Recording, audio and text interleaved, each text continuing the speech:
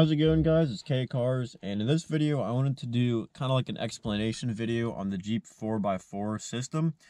Specifically in this video we're going to be talking about the NP231 transfer case, and I'm also going to be talking about some of the differences between that and the NP242 transfer case. So basically, this Jeep, it's a 2001 Jeep Cherokee XJ. It is equipped with the NP231 transfer case, and the way you know that is because it has 2 high, 4 high, neutral, and 4 low. So that's the main reason you can tell. And I believe if you look at the transfer case, which I will show you guys right now, if you look at the transfer case, I don't know how well I'll be able to get to it from here, but that's what it is. And I believe there is like a little badge or like a plaque on that transfer case that shows what it actually is. So usually the two common ones for these old Jeeps are the 231 and the 242.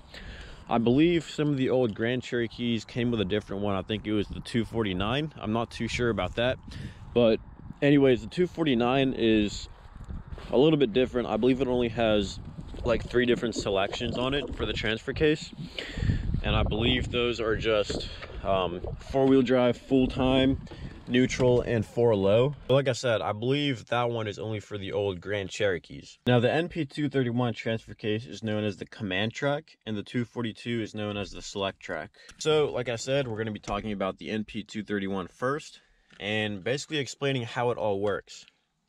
So like I said in the beginning of this video, you have 2 high.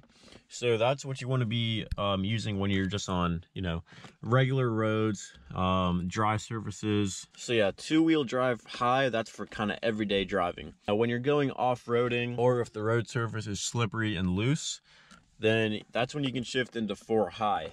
Now, you want to be careful with the NP231, because 4 high, that means 4-wheel drive part-time.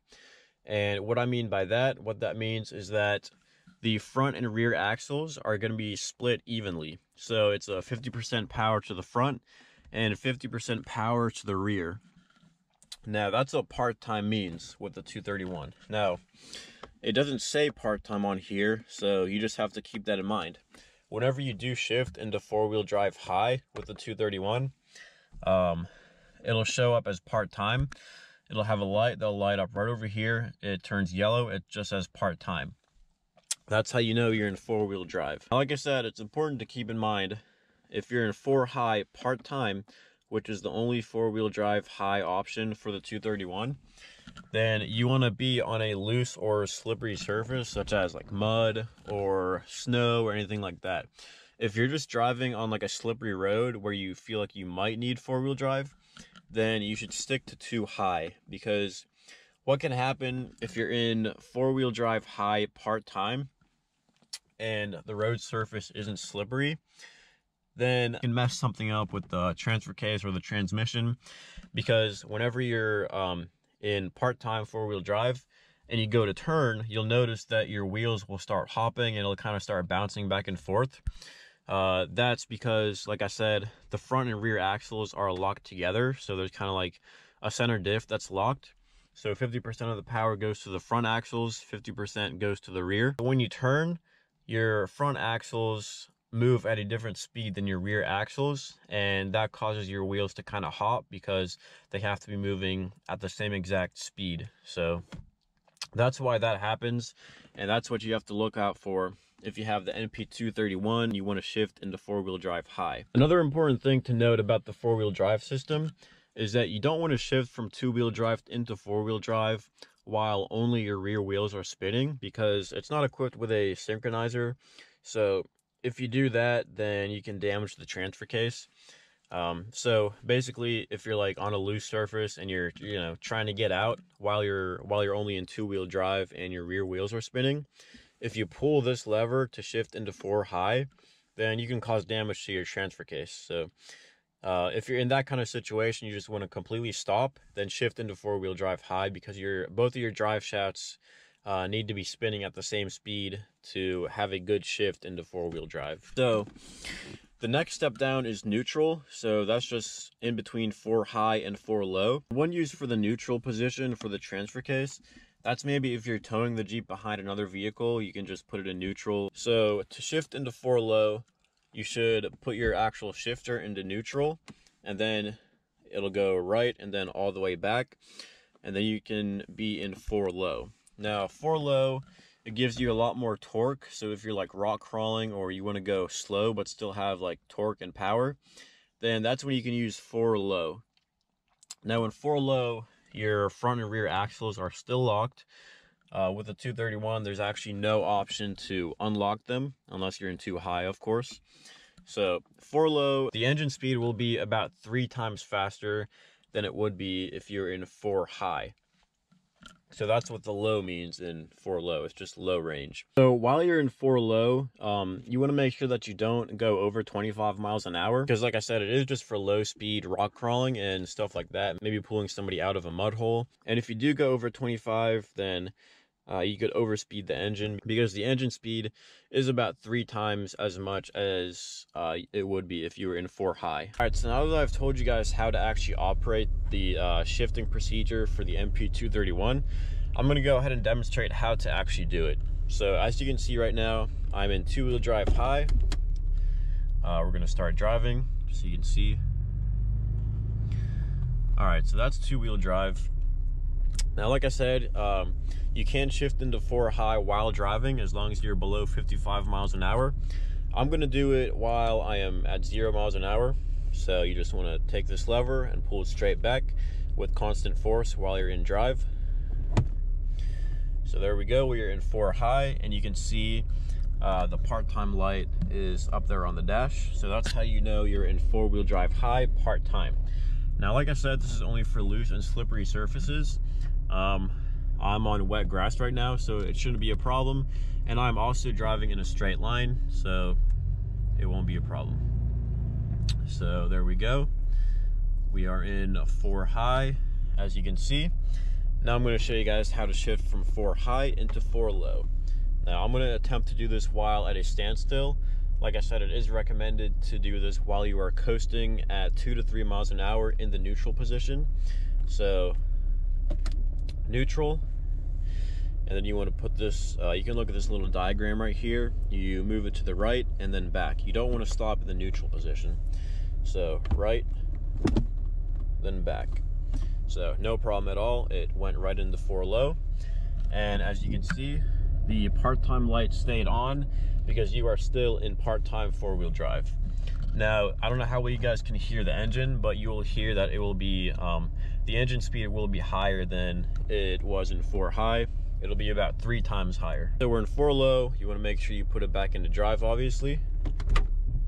Okay, you can hear it kind of like jerked a little bit because it's in 4 low. So yeah, if you guys can hear the engine, you can see it starts moving a lot quicker too. So there we go. So yeah, you can definitely like feel the difference with 4 low. Just because, as you saw, I just barely lifted my foot off the brake and it automatically started driving a lot more than it would if I was in just the high range gears. So now to put it back into 4 high, we shift it into neutral, and we can put the shift lever, just you want to push it up so that way, and then it'll automatically go back into 4 high.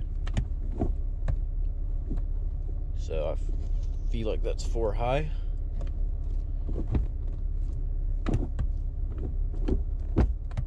There we go. So that took a little bit of playing around to actually get it into 4 high. So that's why they do recommend coasting at 2 to 3 miles an hour, just so like the clutch mating teeth can properly align. So that's one thing you can run into when shifting into 4 high from 4 low, or into 4 low from 4 high if you are at a standstill. So just make sure you are in neutral while doing that. And as you saw, it did take a few tries to do that. So I guess that's one downside of doing it while you're at a standstill. Now once you're back into 4 high from 4 low, you can put it back into drive and, you know, drive around as long as you're on a slippery surface. Or you can put it back into 2 high, and to put it back into 2 high, you don't have to shift into neutral. So 2 high is just all the way down, and that's all you got to do. and then you'll see the part-time light will turn off. So that's how you know you're back into two-wheel drive. And like I said, you can be in drive. And now we can drive around on dry surfaces just fine, and don't have to worry about any kind of wheel hop or anything like that. So that's pretty much all you need to know to operate the NP231 transfer case on an old Jeep. So now moving on to the NP242, there's really not too many differences, except on the 242 you do have the option of 4-high full-time and 4-high part-time. So basically on the 242, 4-high part-time is like 4-high on the 231. 4-wheel drive full-time, it's just that you can have it on full-time. So it doesn't lock the front and rear axles from like spinning at the same speed. So that's why you can use it on any type of road conditions, even if it's like dry outside. So you don't have to worry about like wheel hop or damaging anything, as long as you're in 4-wheel drive high full-time. So part-time is when you need to be worried about only driving on loose surfaces, such as like mud, dirt, snow, stuff like that. So I hope this video helped to clear some things up about the transfer cases that come on the old Jeeps, specifically the NP231, because that's what I have in my 2001 Jeep Cherokee XJ. But also the NP242, because they are pretty similar. The only differences are that the 231 only has 4-high part-time, and then the NP242 has the option of 4-high part-time or full-time. So that's one benefit of having the NP242. But I mean, they're really similar, like I said. So make sure you guys read your owner's manual to get a better understanding. And I also hope this video helped you guys out if you had any questions. If you guys have any more questions, make sure to leave those down below, as well as any video suggestions for videos you'd like to see in the future. And make sure to subscribe, because I am getting this thing lifted and getting new wheels and tires on it. And I'm probably going to be taking this thing off-roading completely stock, just to see how it can do, and then to see how it compares whenever I get all those mods installed. So if you guys like this video or found it entertaining, make sure to like, comment, and subscribe, and also share this video with your friends. I am trying to hit 10,000 subscribers before the end of this year, and as always, thanks for watching.